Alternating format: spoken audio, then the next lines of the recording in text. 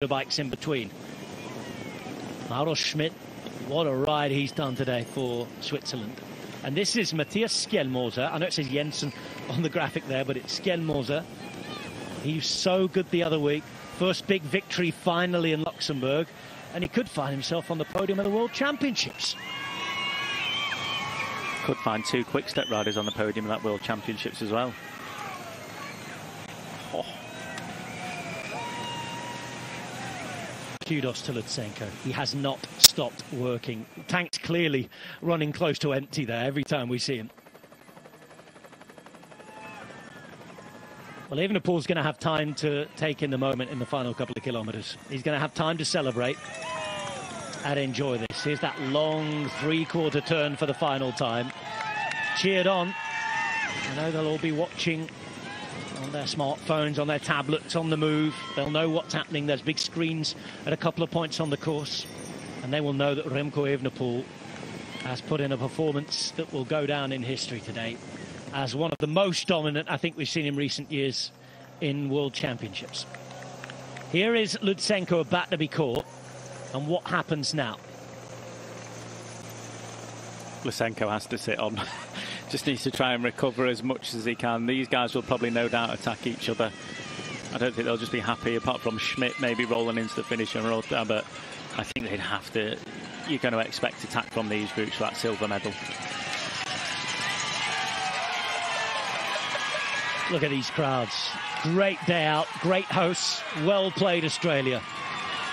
The curse of the host nation's going to happen again. It happened to Belgium last year. All of the hope were on them. All of the talk about Evenepoel, Van Aert. But only once in the past 40 years has the home nation won. That was Balan in Varese. Today, it's not going to be Australia.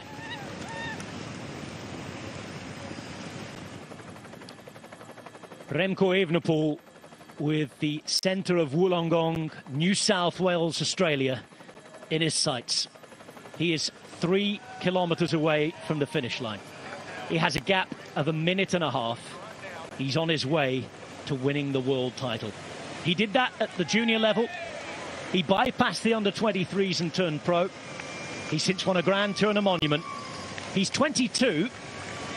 Guess who else was 22 when he won his first world title? A certain Mr. Merckx. So no pressure, Remco. He's living up to it right now.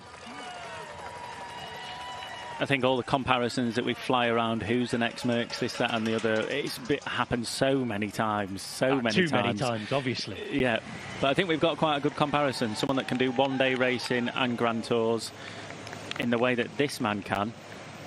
It's unbelievable. I think him, Pogačar, are well up there. Very quickly, Brian, we're living in a privileged era, aren't we, at the minute, I think, watching cycling. It's never been better. It hasn't been better, and I think it's down to technology and data now, because this wouldn't have happened in that era. Producing the numbers, you have to earn your stripes. You have to ride on the front, get the bottles. This is the team leader. Now that the youngsters are the peloton getting their opportunity. And we've got moves. I don't know where they're going. Oh, wow, they've caught Ben Tullett. Wow. So they're through that second group now, so they've got that group in front of them. Oh. And that is Wout van Aert sitting on the wheel of Alberto Bettiol. But a long way up the road, over 2.5 minutes up the road, is Remco Evenepoel into the final 2 kilometres now. When did that happen? We'll watch their fight for the medals, maybe. Or at least the fight for the top 10 positions in just a moment. Might be a big ask with the medals. They've still got another minute to catch yet. But depends how much they look at each other in that group of 4 now chasing on. But moving uphill for the final time is Remco Evenepoel. Being cheered, feted, admired and enjoyed. He has put in a performance to savour today as the young Belgian. Gents, a final word from you as we approach the final K.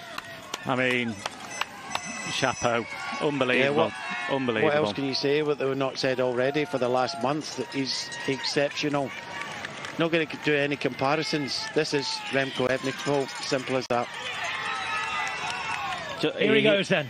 He is putting himself into being one of the greats at 22 years of age. Red kite, Flamme Rouge, 1 kilometre to go for Remco Evenepoel. Long talked up as the next big thing. Yes, another. Next, Eddy Merckx. Well, he's going to be the same age as the great when he won his title. Now he realises, now he shows us.